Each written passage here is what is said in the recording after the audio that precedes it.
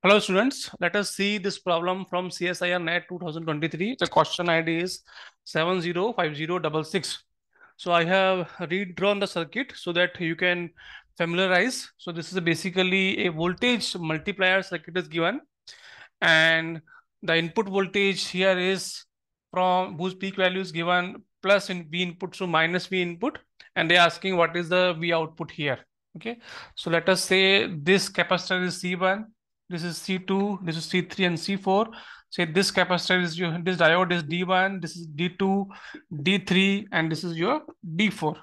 Okay, now I will start with a first negative cycle. Okay, so negative cycle, first negative cycle.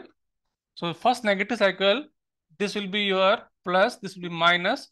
So this capacitor will charge through this diode. Okay, now peak value is given V input, and this diode knee voltage is 0.7 volt. Okay, so the drop, so here will be drop, a drop 0.7 volts.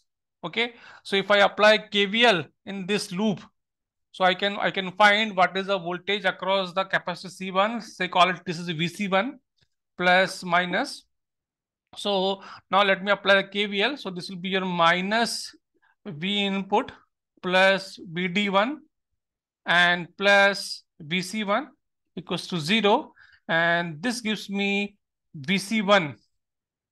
Okay, so this will be gives me VC1 equals to V input minus VD1. That is VD1 value is 0.7. So this gives me V input minus 0.7. Okay, VC1 value is V input minus 0.7. Okay, so let me write here. This is V input minus 0.7. And you have to remember the polarity. Okay, in positive first cycle, you have to remember diode D1 and D3 are in forward bias. So the diode D1, D3 are forward bias, while your diode D2 and D4 are reverse bias. Okay. So now let me write for first positive cycle. So now for first positive cycle, what happens? So when you apply positive cycle now, what will happen? Your D1 and D3 will become reverse bias. Okay, D1 and D3 will be your reverse bias. Okay, and your D2 and D4 will become forward bias. Okay, now your loop will be this. This capacitor will charge through this diode. Okay, so again, if I write the KVL in this loop, okay, so this will be 0.7 volt. Okay, and now I'm writing a positive cycle. This will be positive, this will be negative. So I will be having minus V input peak value minus V input.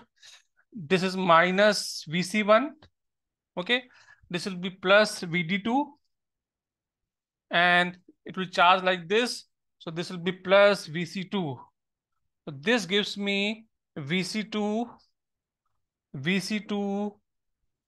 equals to V input.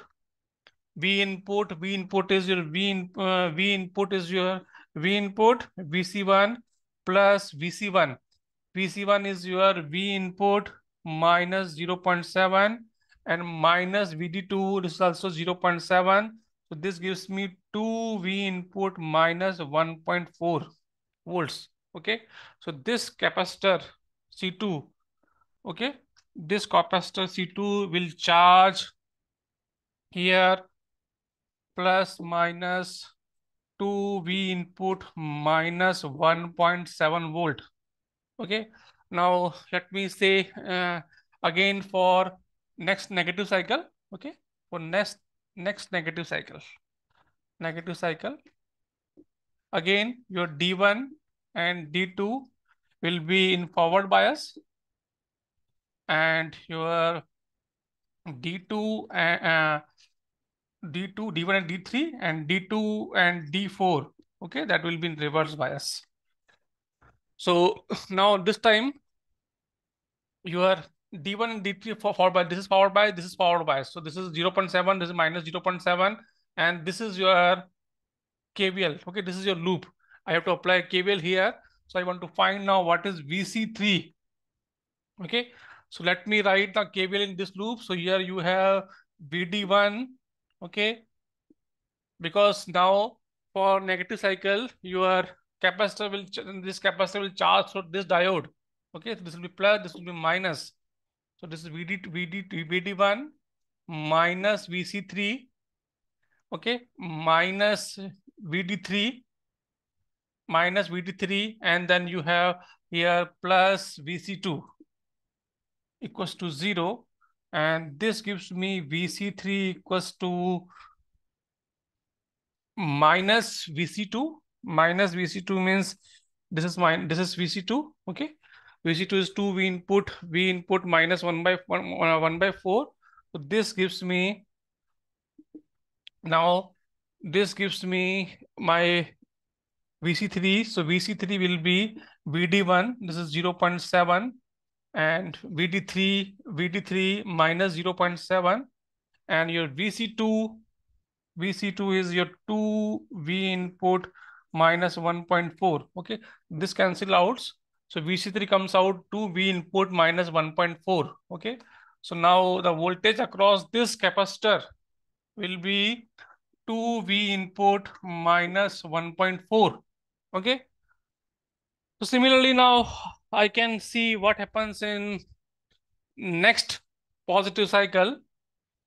Okay, so next positive cycle, let us calculate for next positive cycle what happens. Next positive cycle,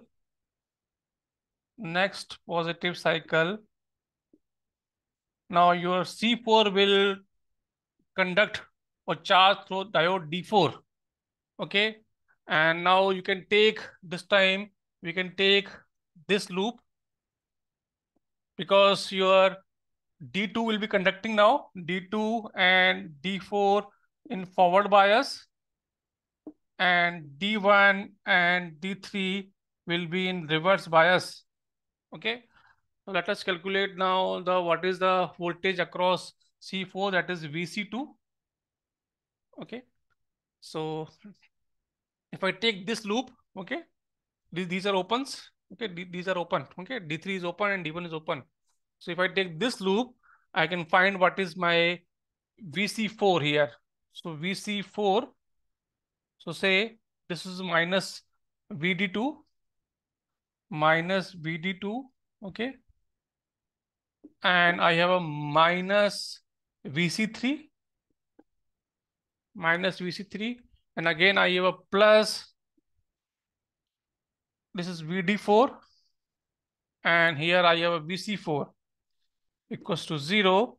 Okay, now if I calculate this VC4, okay, so this VD4 cancels out, okay, and my VC4 will be simply equal to my VC3, that is 2 V input minus 1.4 volts. Okay, so now I can write here VC4 value.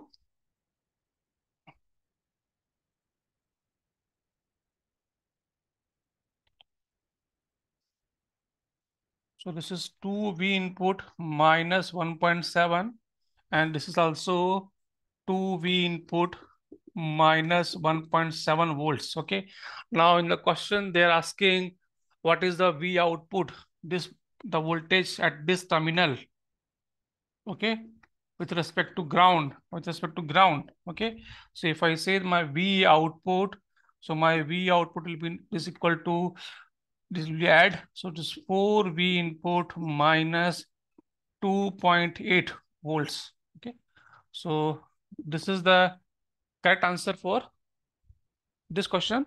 Okay, hope you like or understand the question. Thank you very much.